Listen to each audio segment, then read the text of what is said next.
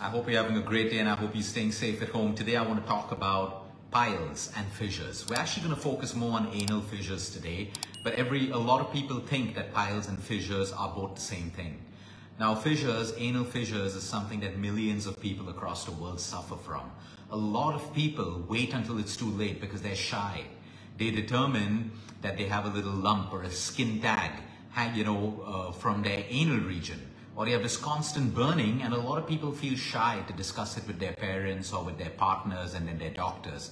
And they go on suffering with this until it becomes so bad that sometimes you have to go in for surgery. At the same time, there are a lot of people who prescribe surgery immediately without you having made dietary changes and lifestyle changes. And in most cases, not all cases, your doctor will decide that surgery can be avoided. Let's understand right now. Today we're talking about anal fissures. Piles are when the veins in the anal region get inflamed. And that can also seem to be a little bit bulky. You may have something like a skin tag. Those are piles. But what are anal fissures? When there are cuts, there are small cuts along the anal region. These small cuts can get bloody. Sometimes these small cuts can be deep because of constant movement through physical exercise, walking and sitting, as well as constipation or loose motions. And those cuts can get deeper and deeper, and in severe cases, it can even expose some of the muscle tissue. So there could be a crack in the skin and there could be bleeding. Now these are some of the symptoms. There could be a skin tag. A skin tag is like a piece of skin that may hang out. It may actually hang out, or you could feel it when you put your finger towards the inner part or the rim of your anus. It could be a lump, it could be bloody, sometimes it could burn, and sometimes it could itch. These are symptoms. Get it checked immediately because prevention is always better than cure. Now what causes this? Everyone thinks that it's only constipation that causes fissures. Yes, in most cases it's constipation. The stool becomes hard and you try to push that out. So the straining and the hard stool, think about it. The anal region is very delicate tissues. So if you try to push something hard through it, it causes an abrasion or those little cuts and those little cracks. And now that becomes bloody. Anything that is exposed to bacteria, what comes out of your anus are your stools, which contain bacteria, they contain germs and all of that stuff. Now, that can get into the little crack and it can become septic. It can become bloody. And that's why sometimes your doctor may put you on antibiotics to reduce the infection, especially if it becomes pussy, and in some cases through surgery if it's unable to heal on its own. So constipation is a big problem. Constipation is a huge problem. Most people live with it. It's not just piles and it's not just fissures. It's everything. Your skin, your hair, your immune system. Just imagine this when you're constipated, how bad it is. And I'm not trying to induce fear. I'm trying to inspire you that it's not okay to be constipated. A lot of people think it's okay. They take more and more laxatives. But you need to understand that if I need a laxative to pass out emotion and I can't do it without a laxative, what is my body trying to tell me to fix, which I'm just covering up with a Band-Aid, which is a laxative? I don't have a problem with a laxative. Take it. It'll make it easier. But you can't be on it for a lifetime like most people. So what happens is our gut, it is trying to tell you that something is wrong with your gut. It could start right from your digestive system to your small intestine to your large intestine and the rectum region. It could be lack of water. It could be lack of fluids. It could be lack of fiber. In some cases, it could be too much of fiber, because of too much of fiber will also cause irritation to your gut. Sometimes it could be the formation of tumors that is preventing you from passing emotion, and that's why your doctor may ask you to get a scan done. Sometimes it could be polyps. So it could be various things, but constipation is a signal to you that, hey, the drain is blocked, fix it. What would you do if your bathroom drain was blocked? Would you just leave it? Would you just leave it? No, you would fix it, because what happens if you leave it? Okay, all of the dirt and all of the dirty water will now come up and it can't drain, and then it'll start to fill up your bathroom and it'll start to clog the other drains and it'll become a mess. The same thing in the human body. Just imagine poop. Okay, the simple test is after you poop, would you put your hand in the pot and take out the poop and play around with it? No, you wouldn't. Why? Because it's yucky, it's disgusting. Now imagine keeping that in your system for a long period of time.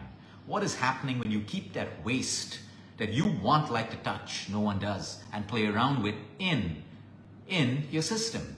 It becomes gassy. It starts to ferment. It starts to damage the inner walls of your large intestine, where absorption of toxins and bacteria can get into your blood, leading to an autoimmune condition, leading to an infection, leading to so many issues. It's as simple as that. That's why drains are meant to pass rubbish out of it. If it's blocked, it needs to be fixed as quickly as possible. So coming back to fissures, constipation is one of the major causes. People sometimes are not constipated. They're in a hurry to pass out a stool. They're in a hurry, they're distracted, and they just sit on the pot and they try to push out and push out. Sometimes it's not time for you to go yet. You can't keep changing your bathroom times every single day according to your convenience. Oh, today I'm busy, I have a meeting, let me skip my poop time. And tomorrow I'm free, let me poop right now. Everything works with a rhythm.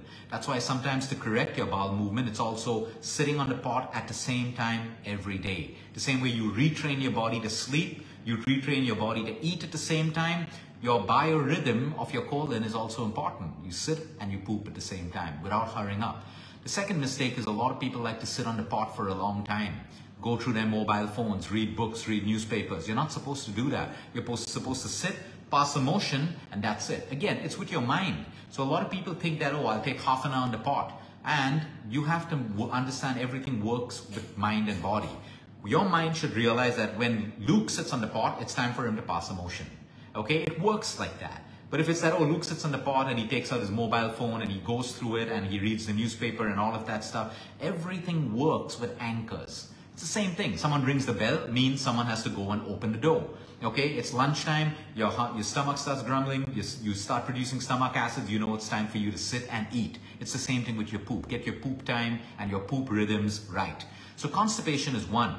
If you want to learn how, if you're severely constipated, you can go through our videos on constipation as well. It's worth solving your constipation problem. Diarrhea, the same thing. If you have constant loose motions, like people with IBS, you're passing many motions in a day, it is also creating abrasion in your anal region.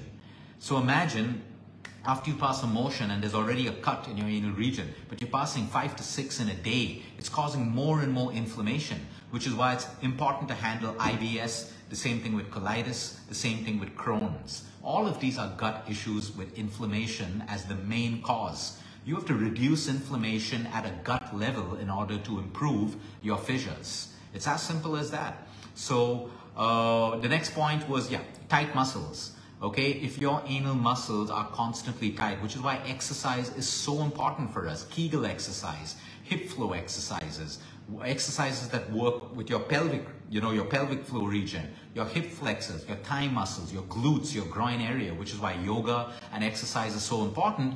Although, if you suffer from a lot of fissures, be careful of certain movements, because sometimes the fissures get worse when you move, like when you're doing a squat or you're doing lunges, and it can create more movement of your skin against the cut, the anal region against the cut. So you want to be careful of specific exercises as well. There are many yoga asanas that actually open up the entire anal region. And it's very important for us to open it up to allow air to pass through, movement in the muscles, because all of that generates healing of the cut that you have.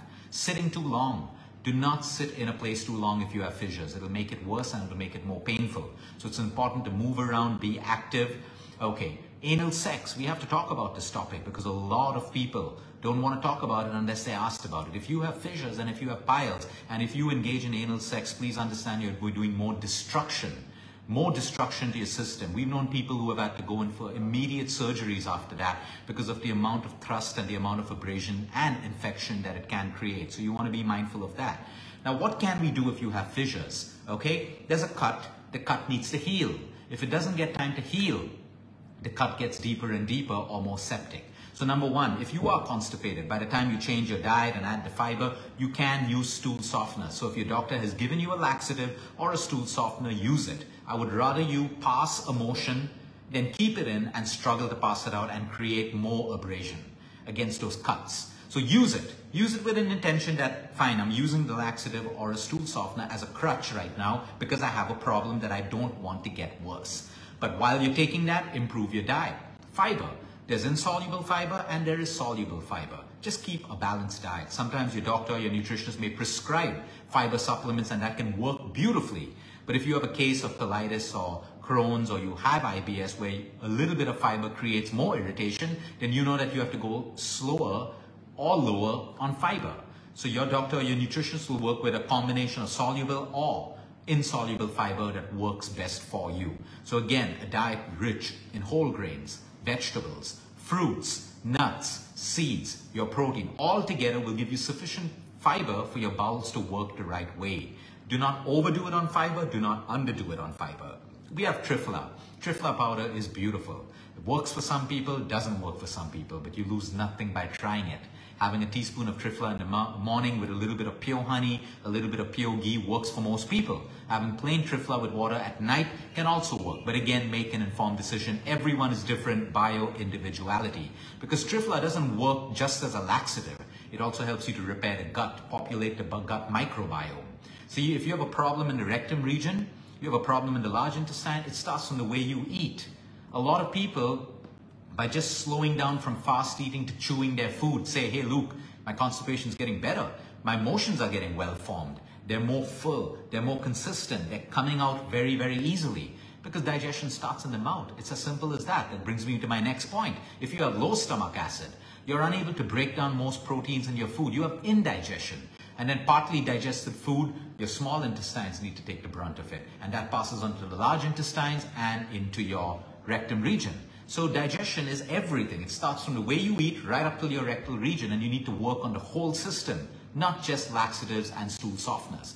A lot of people abuse laxatives. They don't want to make an effort to correct their bowel movements or their diet, so they take laxatives. Let me tell you, it's doing more damage to you in the long run. Very few people medically will have to have laxatives every day, like people who have gone through colorectal surgeries or cancers, or they have a part of their rectum removed. For everyone else, you're just being lazy. You're not looking for the root cause. You're not looking at changing your lifestyle. And the more laxatives you take, guess what? It just doesn't push out your stool. It also pushes out all of the good stuff. That's why people then have dysbiosis. They have gut dysbiosis. They have problems with their microbiome. They have bloating all the time. They're passing out emotion, but they're having bloating or acidity, or weight gain, or changes in their skin, acne, pigmentation, dull hair, thinning hair, dull skin, all related to your gut. So there are no shortcuts. You can't use a laxative more than the prescribed time. Please understand that. There are certain natural foods that work like laxatives, like when you have a glass of carrot juice with a little bit of olive oil, when you have your medicated ghee in the morning, when you have cucumber and a whole load of vegetables mixed in a bowl that we call salad. That's good fiber for you. If it's raw and it irritates you, steam it. Have it partly cooked. That is also still good fiber because fiber doesn't get destroyed with heat. So fluids, if you're dehydrated, you are constipated. As simple as that. As simple as that. You know, some of the easiest money I've made in my career are people who have taken appointments with constipation, severe constipation. When I look at their water intake, it's 2 glasses of water. Tell them to have 9 to 10 to 12 glasses of water in a week and get back, constipation disappeared. Sometimes it's as simple as that. Easy money, my luck. The next thing is, what can you apply? Okay, you will be given creams. Sometimes you'll be given steroidal creams. Coconut oil, pure coconut oil. Put it on your finger and put your finger in the anal region where you have the cut and apply it. Apply it before you sleep at night. Apply it in the morning before you pass a motion. Apply it 3 to 4 times in a day. Yep, once you have oil up your anus, it'll feel a little bit funny while you walk, but you'll get used to the feeling. And if coconut oil doesn't work for you, even pure ghee. You can use pure ghee in your anal region. It works 2 ways. It works 2 ways. It's highly anti-inflammatory in nature, and number 2, it works as a lubrication. Some people, they pass a motion. The start of the motion is very hard. The rest of it is well formed and very easy to flow out. The lubrication is sometimes required when the muscles get a little bit too tight. But the idea is you want to provide the lubrication, so even if you're slightly constipated, the hard stool coming out will just flow through because of the lubrication, and it will not upset the already existing fissure. You can try that. Hot baths are also great. So you can do this. Hot water, I mean, it shouldn't burn you. Okay, you can put Epsom salt in that water in a bucket and slowly lower yourself, squat into the water. So the anal region opens up a little bit and you have a little bit of heat and warm water touching the fissure, which can be excellent for you. Okay, so that's something that you can do as well. A simple diet. When you have problems with your gut, the first thing you need to do is move to a simple diet. Stop your junk, stop your sugar, stop your dairy, stop your gluten. Number 1, have khichdis, semi-soft foods. Move back to your fruits and vegetables. Let the gut relax, let inflammation come down. And then as your gut starts to get stronger and stronger, you can start reintroducing some of the other foods that you could not take before. When you have a fissure, and if you cannot tolerate spicy food, stay away from spicy food. Makes you more acidic, and the burning sensation in the fissure will be more unbearable. Some of the superfoods when it comes to your fissures are carrots, walnuts, green tea, And one of the most important pieces of advice is eat on time. There is a biorhythm in your body. When you eat, there's a signal for you to poop. Maybe a couple of hours later, everything works with signaling. I eat a meal, goes onto my intestine, okay? I absorb all my vitamins, my minerals, my proteins, my macros, the waste moves down. Okay, so digestion happened and now elimination has to happen. That is a biorhythm. I don't care if you're a billionaire, a millionaire, whether you're a prime minister or how busy you are. It's the same for everyone. There is a biorhythm. If you respect that, you have good health. You abuse it, you have disharmony and you have disease. It's as simple as that. There's no debate around that. Your body may adapt to your irregular cycles for a while because the body it works on the principle of survival and adaptation. But for a while, you push it out of that set point, you will have huge problems. Okay, so that's it. When your babies have this problem of fissures, they could be constipated, follow the same protocol, but change nappies. A lot of babies have nappy rashes that actually make the fissures worse. So you want to change their nappies or their pampers on time. Do not allow waste to stay in their diapers for a long period of time. For everyone else, it's as simple as that. You've understood the basics of fissures. You don't have to complicate it. This is what is happening in your system, and these are the ways that you got to figure how to do it. Now let me end with the emotional part. There is always an emotion with every condition in the human body. People who have reoccurrent fissures all the time, no matter what they do, look at what emotion is deep within you. What are you holding on to that your body has to let out? Okay, when there's constipation, sometimes we're holding on to negative emotions. We don't want to let go. We're rigid. We do not want to let go. All of that is connected with your gut health, your constipation, and all of that stuff. Sometimes there's something that you want to say, but you're keeping it inside. You're holding on to something which has to pass out of your system. So you may also want to analyze the emotional part of your journey if you have fissures that constantly happen. But if you have fissures, in most cases, it takes about 3 to 6 weeks to heal completely. The body does the job of healing your fissures if you give it the right environment, the right foods, the right rest, the right amount of activity. Have a great day, everyone. Until next time, eat smart, move more, sleep right, and breathe deep. And remember, you care is all about you.